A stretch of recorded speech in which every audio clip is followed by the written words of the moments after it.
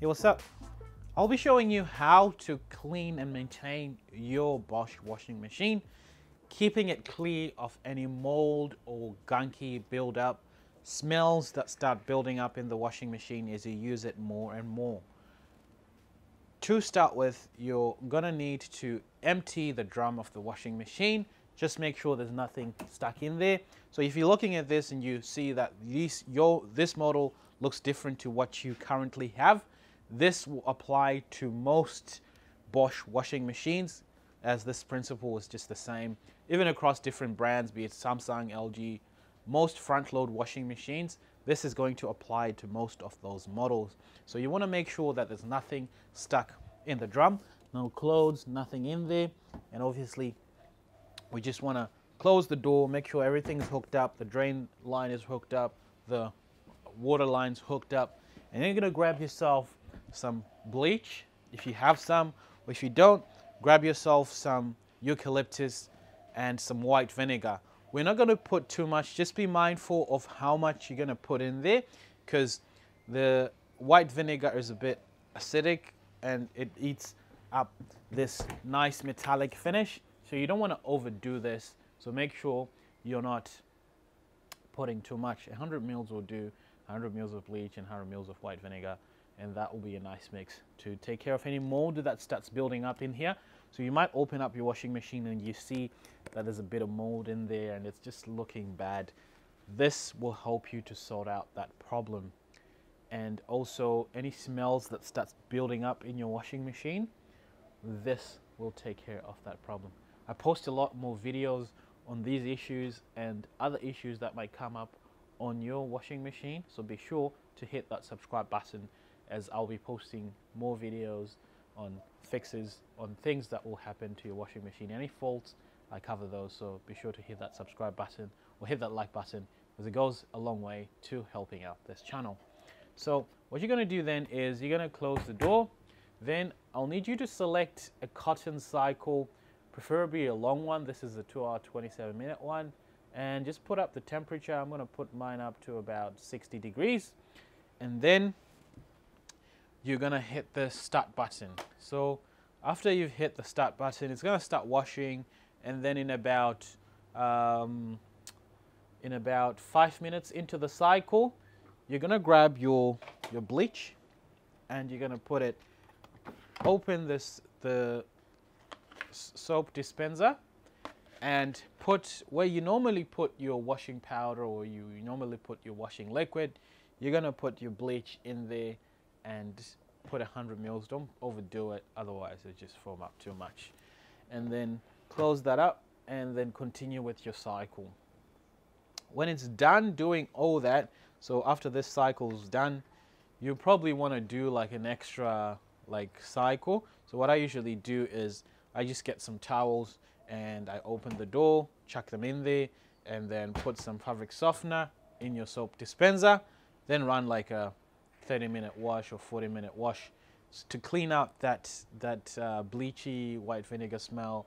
If you're a bit sensitive to bleach, you can use eucalyptus, as I said before, but just be mindful of how much you're putting in this washing machine. So some models will have an option that says drum clean on here. You can use that option, but if it doesn't, do what I just said now. Now, a very essential part of doing this maintenance is also checking your filter for things like coins or hairpins that have been left in your clothes. You want to make sure that you're checking this, because this is where the drain pump for the washing machine is, and it's usually located on the bottom right hand corner of the washing machine.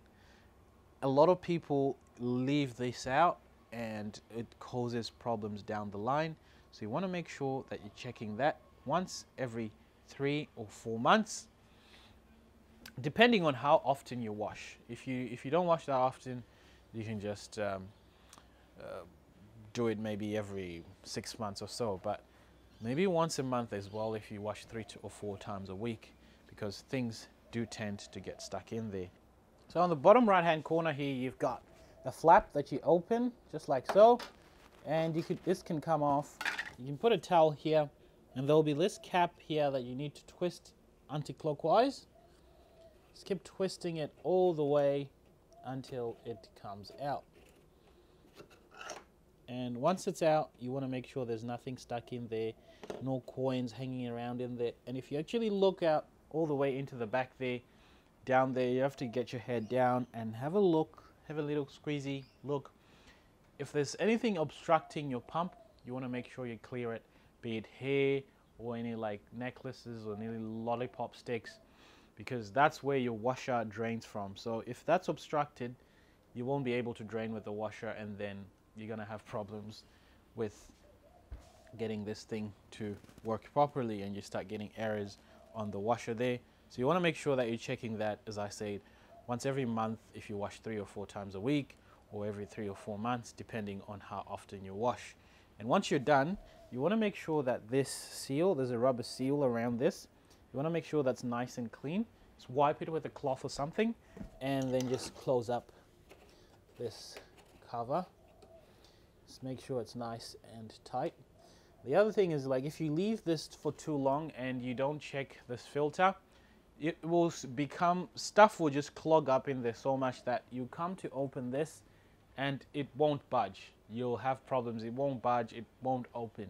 And then you'll have to call a technician to do a proper job, smash it, and probably put a new one in there. So make sure you're always checking that, and then that way you won't run into problems.